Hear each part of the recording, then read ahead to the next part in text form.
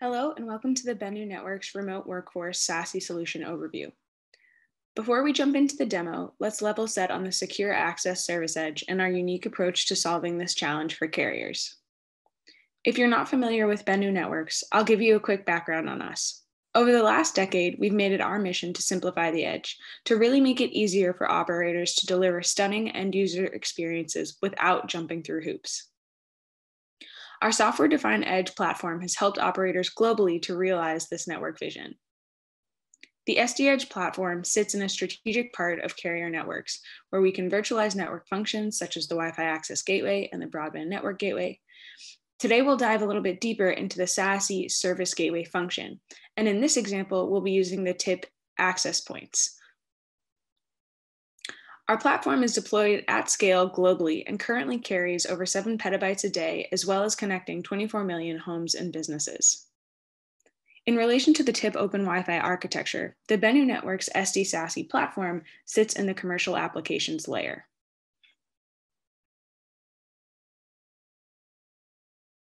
I had mentioned earlier that the way that we approach SASE is a little bit different from how you would typically see vendors approach the secure access service edge. And I'll explain a little bit more about why that's so. Traditionally, networking and security architecture has a lot of branches and a lot of teleworkers. It's an enormously complex network. Maybe you even have IPsec tunnels going in from each single endpoint location to your headquarters where you have various applications residing.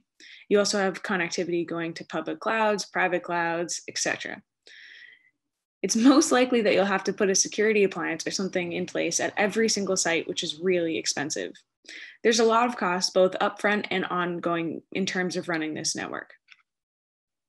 Rather than taking this traditional approach, we've tried to look at it a little bit differently and taken a more SASE-based architecture. SASE being the Secure Access Service Edge, which is a way to enable security from the network rather than putting an on-premise security appliance in. In our approach, we're moving traffic into more of an aggregation point at the Benu Network SASE gateway. So the traffic's coming over the broadband network and it's consolidated there.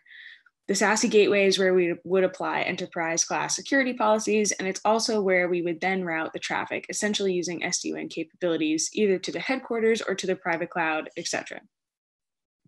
There's a tremendous amount of benefits that come with this, including massive savings on hardware equipment, since you don't have to put an appliance in every endpoint location, massive savings on the software licensing. Usually any kind of security appliance has a fair amount of software licensing every year to keep it updated, so you're able to avoid that. It's much simpler to configure and manage, it's easier to roll out, and very easy to add sites. You have elastic scalability, so if you want to add new security capabilities, you can simply get that enabled in the network via the carrier partners. Additionally, the carrier now also has the opportunity to upsell higher levels of security services and drive more revenue, more value for the enterprise customer over time without having to really change any of the infrastructure.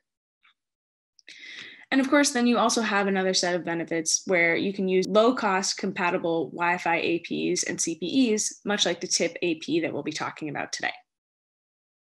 There are two different approaches to SASE though, over the top and within the network. The downside of the over-the-top SASE is that you're at the mercy of the internet. In a typical over-the-top solution, traffic gets basically tunneled over to the SASE instance and goes across your broadband network in the broadband network gateway and then over to the internet. The SASE instance is very far from the edge of the network where you really want to have security, QoS, bandwidth prioritization, analytics, etc. It's not very close to the actual service edge for an actual broadband user, whether it's a branch office or a home.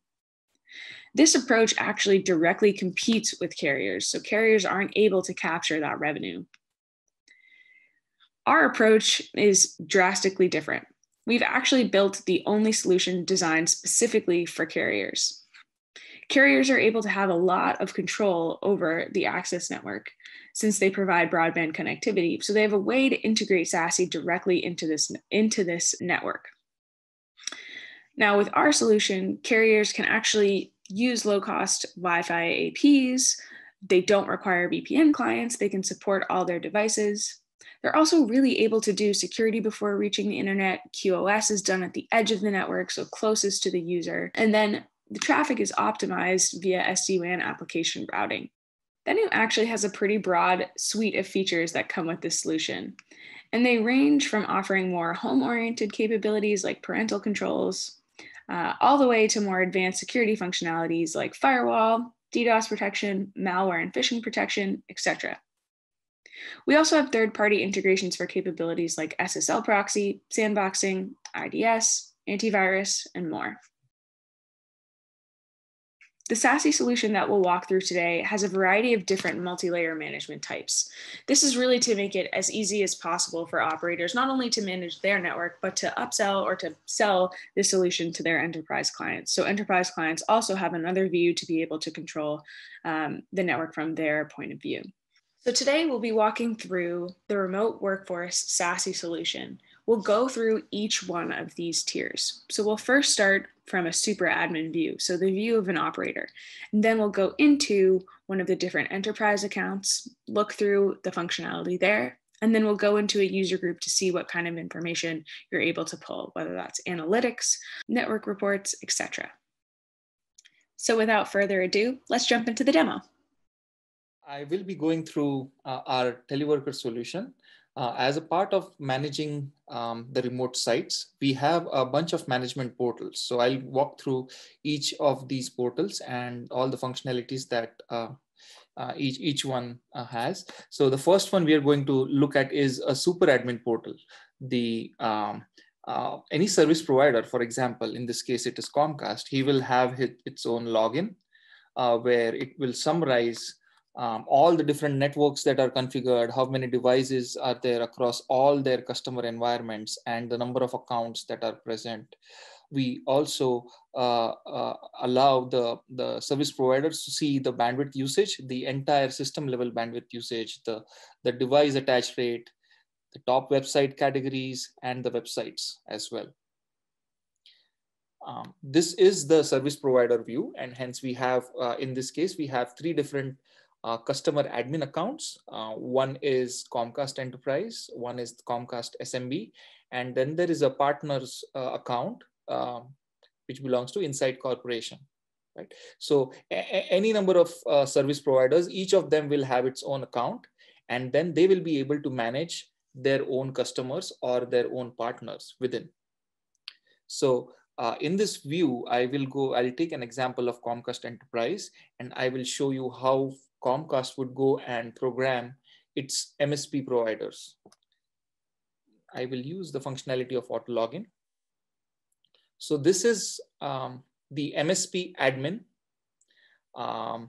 Again, we summarize how many networks are there as part of the MSP, how many devices are connected throughout their enterprise network, and the number of accounts they have currently. So in this case, we have two different enterprise accounts. One is Walgreens, as well as the other one is Bain and Company. So these two are the enterprise accounts. The administrators or the IT admins are going to be the ones that will log into the enterprise account and manage their remote workers or the entire site. But as a MSP service provider within the Comcast, they are going to create an account for each of their enterprise and associate some of the profiles against it. So I will quickly go through what each profile is. So we have divided most of the functionality into a very flexible hierarchy. One is the network profiles. Network profiles stand for all the LAN parameters, any local LAN settings that we may need to program so that the devices within the network will take all these settings into it. So I'll take an example of a create network. So when you are about to create a network, you have to give a DHCP scope, a specific VLAN associated to this particular profile, and DNS entries. We also have the ability to enable guest network or IPv6 configuration, and the ability to select what is the block size for CGNAT configuration. And when you create a profile, it will show up in the network profiles. The second set of configuration parameter is service profiles. So this is where you define what kind of packages or licensing that an enterprise has subscribed to. In this case, there is a license for teleworker with functionalities that can be enabled, such as the headquarter VPN. Or you can also go into the business site SD SASE solution and have individual functionalities enabled, whether they want an the guest network, whether they want a private network, in case they want an enhanced guest network with a lot of different reporting functionalities. If they wish to subscribe to the VPN functionality to the headquarters, the WAN backup, and the static IP. So these are some of the licensing features. When we create a service profile, what we also do is tie it to a cloud security profile. Let's go to the cloud security profile. This is where an MSP is going to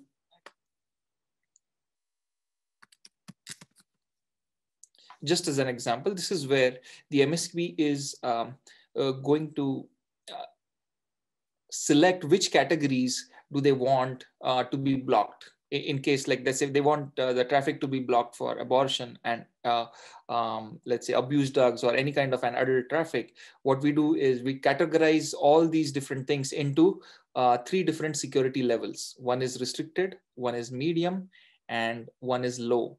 So if you would like to configure any of these categories into its respective level, all you have to do is just click on which level does it each individual categories go into. So we have about 100 such categories that can be categorized into security levels, and you can save the profile. We also allow the MSP to set specific sites that it wants the user to be allowed, and he can set sites like these. He can also go and block specific sites. For example, let's say if he wants to block BitTorrent or any kind of adult sites, the combination of the categories, allowed sites and block sites, compiles a cloud security category, right? So each profile is created with a combination of these 3 information. And when you go to the profiles, you will see all the different categories that are created. So this is the day 0 configuration, or something that an MSP has to configure just once. And after configuring all of these, he goes and creates a bunch of accounts. And within the account, you can see there is an email address. It tells you the type of account, which is enterprise in this case. And then we have user groups. So we define user groups as a bunch of employee groups that need to be managed separately. For example, within Walgreens, they have a group that needs to be managed separately. For example, remote healthcare, they have a bunch of employees within the remote healthcare that needs separate set of network profiles, or different set of bandwidths, the max number of sites, or how many devices per site. And they may want to manage the engineering group differently, as it may have different sets of requirements. The network might be completely different. They may need access to different kind of cloud services or any kind of servers within their network. So each employee user group that needs to be managed separately is termed under one specific user group category. So we have to create a user group, and this is where we map the network profile, the service profile, and the cloud security profile together. So let's say if I were to create a user group, let's say,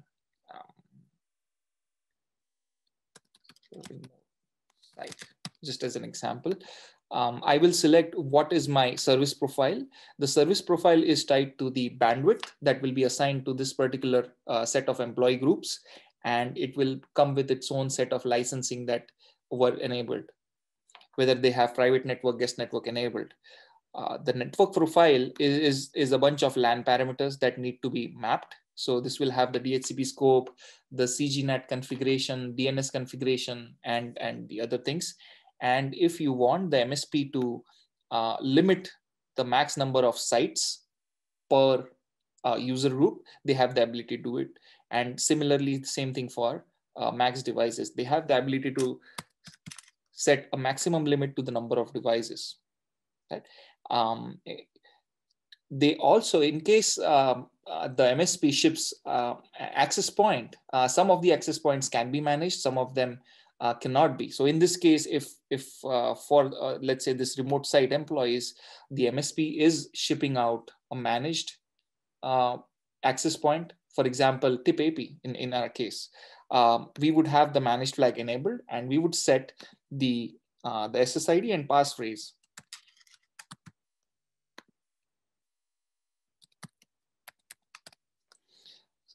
And then he would save the user group. So this particular Wi-Fi parameters would be then pushed onto the access point. And as soon as the access point comes online, it will take these settings, and then the user would be able to connect to the access point through the remote site. The next is the CPEs. A CPE is actually an access point. Each access point is at a particular remote location.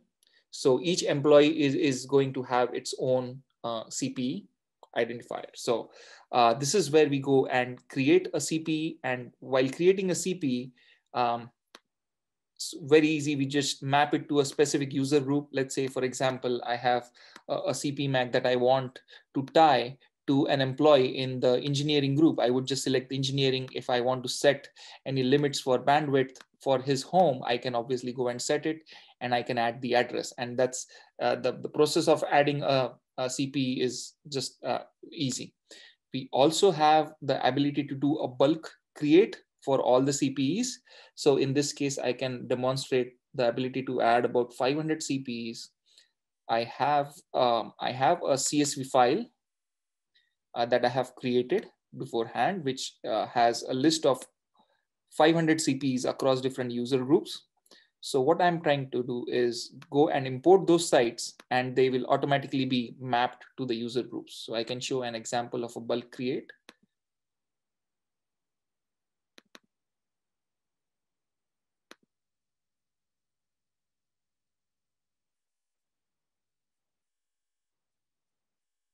So at this point, most of the service providers do have the information of their accounts and the CPEs. So they just have to put it in a CSV file, and we have an ability to quickly go and import that file and automatically create a bunch of access points. For example, you will see we had just one single page before we did a bulk create, and now there are 51 pages of CPE information, and it is very, very easy to go and search. For example, if I want to search, it could be a MAC address, it could be based on the site name, it could be based on the user group.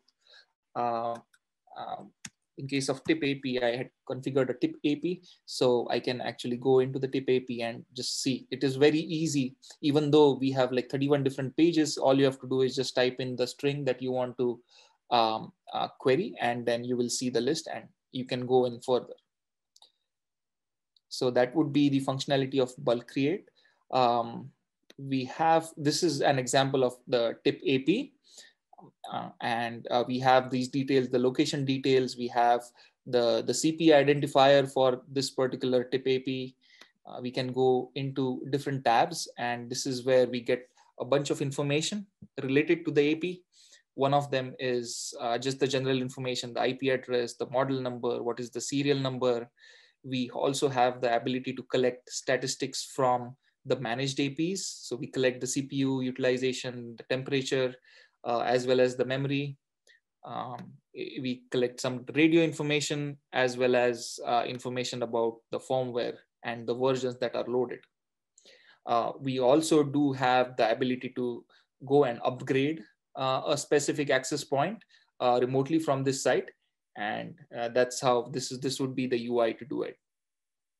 Now, going back to the accounts, we have, as an MSP admin, I have gone and created an account, associated the employee user groups to it, and added the CP, the remote employee access points within each user group and configured. So at this point, the role of MSP is complete. And I will show you the view for an IT admin of a specific enterprise. So for demonstration's sake, I will take Walgreens as an example. Let me log into Walgreens. So this is an example of an IT admin or any kind of an enterprise admin dashboard. Since we took an example of Walgreens, it also allows you to go and select the kind of theme or the theme colors you want. In this case, Walgreens has two different colors. One is the primary color, which is red, and the other one is the secondary color. So the MSP admin can actually go and customize the theme for each MSP. If you look at the dashboard, there is a bunch of information that's available for this specific enterprise account. We have a list of all the CPs that are currently online, how many of them are offline at this point. We show the same information about the devices as well, online devices, as well as how many of them that were connected today. And very critical information about all the threats that that were blocked today, as well as sometime this week. So we give a big information with regards to threats, so that the IT admin can quickly go and check how many threats were blocked. And if he needs to go and change the policy, or if he needs to police any employee home, he can obviously go in, dig deep and apply those policies. Also, we summarize the enterprise level charts. We have the bandwidth usage, we have the device attached usage. We can go back and select whether you want the day charts, you want the weekly charts, or the monthly charts, or yearly charts. It is very flexible to give you all the information. Again, we have a bunch of charts showing the websites as well as the website categories, and a chart to plot the trend of all the malware and phishing sites that were blocked. Also, we do list all the CPs that were online and that went offline, and also how long it was seen online. So in case the IT admin or the enterprise admin wants to track which employee home is online versus how many of them are not connected at this point, he can quickly get an idea from this. The next set of view is for user groups. So each user group will have its own set of views. As soon as you click on one of these, it will take you to a page where you can apply different kinds of settings. So I'll take remote healthcare as an example. So you can see all the employees within the remote healthcare can be configured or can be policed from this page. These are analytics. We have analytics at the enterprise level, at a user group level, as well as at the CP level or at the remote home. So this particular analytics page is actually going to show you all the information that's happening at this point within the remote healthcare group. Again, it gives you the flexibility to select any kind of interval.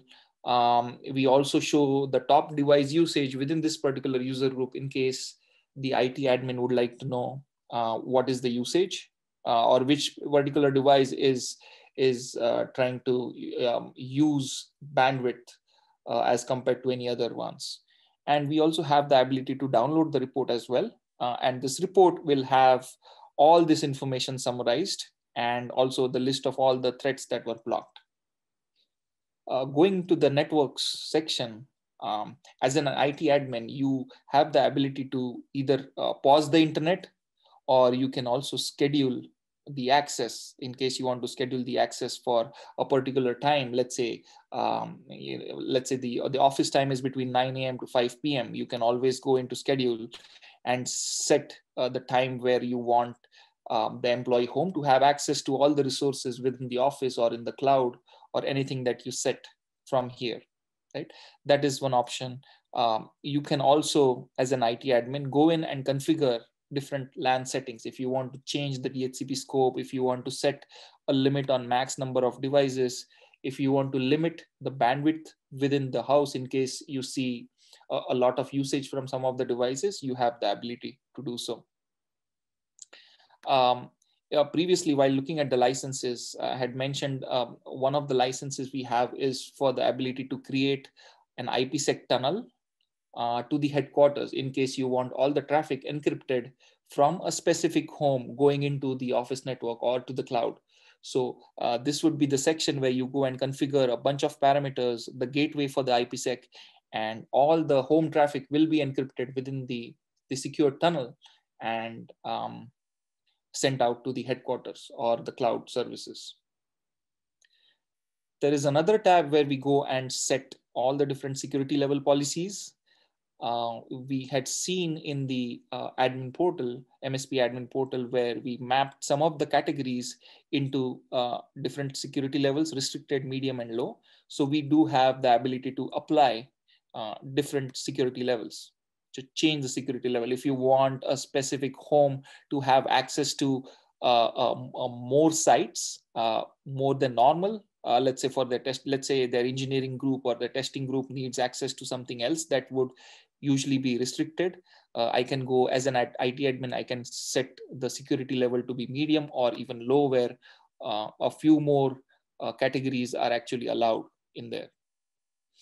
And I can also go and modify or add the sites that I need to be allowed or blocked for this particular user group. We have the ability to apply onboarding policies. So it's just one policy for all the devices within a particular group. You can allow all the devices or block all the devices together. And the devices that you choose to block would show up in the quarantine device section. So all the devices that are blocked from joining the network would show up as quarantine devices. For all these, if you need notifications, we have the ability to send an email or send a text. For example, you can always enable the notifications, and for each activity, whether it's blocking of illegal devices from getting onto the network, or if you want notification that a specific device is trying to access websites that are not allowed, you can get a notification for the same as well. Going into the CP view, if you want a little bit of detailed view into each home, you can, these are the set of CPs. So each CP is actually tied to one employee home. I can click on each employee home and I can get a detailed view of all the devices. Or so, for example, it shows me the uptime is 4 hours. I have currently one device online in this particular user group.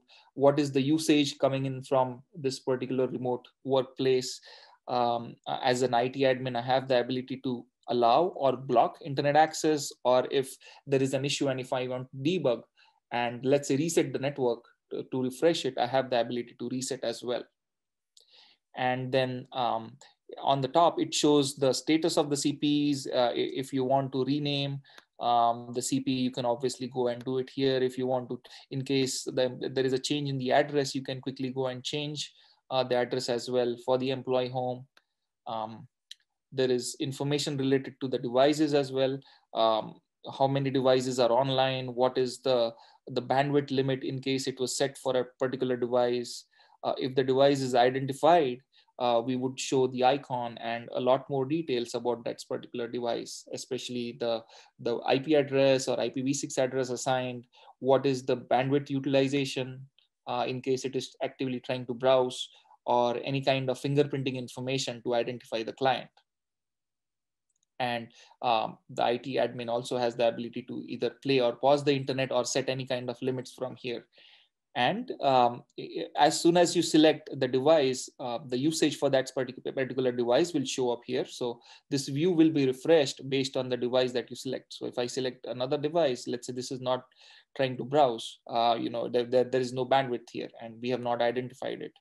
But for example, this one, it was browsing Sunday, Monday, Tuesday, and you don't see any data today, but there is some information regarding it when it was previously connected. This is the home level view.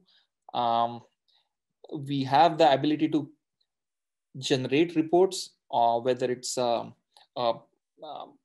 whether you want it based on the user group, or you want it for all the user groups or a specific one. For example, if you want the healthcare, if you want to select based on the CP MAC, or if you want it based on the device MAC, you have the ability to do so. And it will show you all the different devices that are showing you data.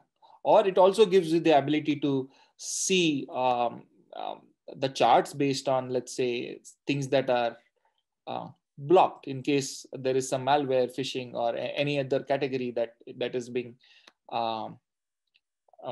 or the websites that belong to this category are being browsed, then you will see a nice little report. And then if you download it, you will get these charts as well as all the charts for that specific selection for the IT admin to go and consume if he has to take any action based on the data available.